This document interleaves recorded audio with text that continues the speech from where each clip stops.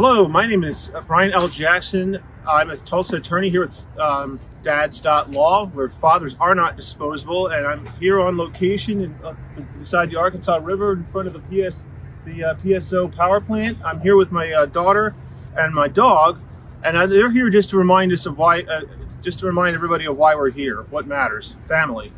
I want to talk to you guys a little bit about some interesting developments recently locally.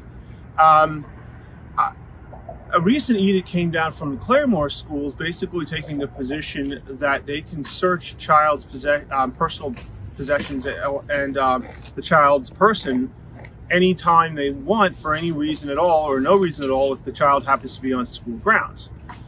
This does raise an interesting question. What are your child's rights when it comes to search and seizure laws? And the answer is, as a matter of federal constitutional law, the child does have some protection under the Fourth Amendment from searches and from the evidence of searches being used in criminal procedures against them. However, the rules in school are a little bit different than, like, for example, if you get stopped by the side of the highway. The school can search a child, according to federal constitutional law, if they have a reasonable suspicion that the child is in possession of some kind of an item that would be disruptive, would create a safety hazard, or otherwise disrupt the security or the order of the school, which is reasonable suspicion is actually a lower standard even than probable cause.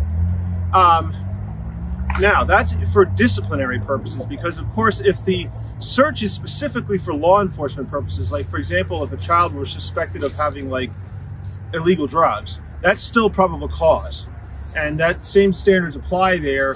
Although if it's suspected to be on their person, you would still come under one of the warrant exceptions under existing Fourth Amendment jurisprudence, where they don't need to get a warrant, but they do need to have probable cause if they want to search your child's body. The other thing to be aware of too is that the search has to be reasonable. So depending on what exactly the school suspects, is going to control what type of a search is allowed.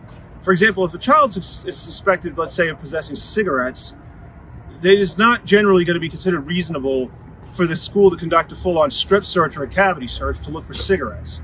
On the other hand, if the child was suspected of, say, having a firearm, such a search might be deemed reasonable because the firearm presents a far greater security hazard. So, I mean, the two issues to be aware of are, it's a lower standard for when the search occurs for disciplinary purposes. It's the usual probable cause when the search occurs for strictly law enforcement purposes, and the search has to be reasonable. They can't strip search your kid, for example, like I said, if they were suspected of having cigarettes. It has to be reasonable.